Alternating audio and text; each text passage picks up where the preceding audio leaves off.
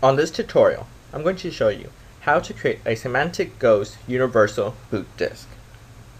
First thing you need to know is that you are going to have Symantec Ghost installed on your computer. Second, if you're going to use a flash drive, you need to have one that has at least 128 megabytes and is not in use at this time. Or use a CD disk that is writable.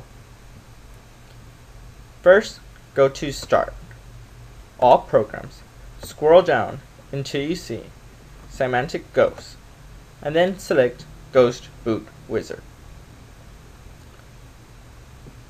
I'm going to go ahead and use PC-DOS that is used on most modern new computers today.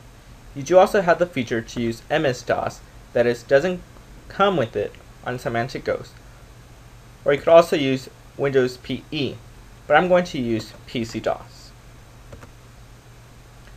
On this selection, I'm going to go ahead and use Network Boot Package because I'm going to run this ghost casting over network. Right here, you have the option to use all different drivers that comes with the computer for the network driver. But on this tutorial, I'm just going to go ahead and use the Universal Package driver. Also, you need to be sure that on the BIOS that you have the PXE, UNDI, or ROM that is on your BIOS enabled for it to work for the network.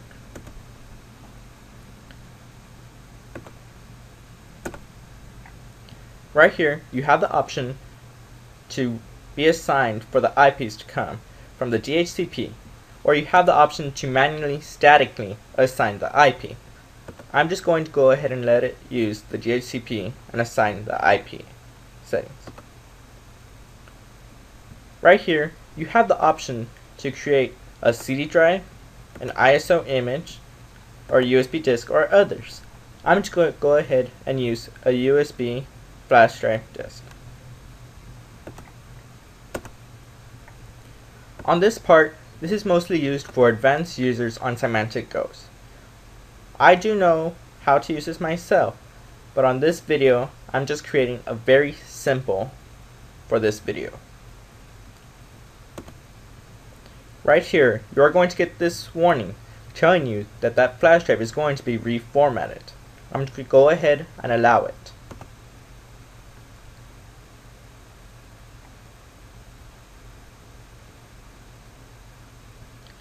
Go ahead and press finish, and on your computer, on the removable disk, here's your documents that you will see that you have created the Symantec Ghost boot disk. And that's how you create the Symantec Ghost Universal Boot Disk.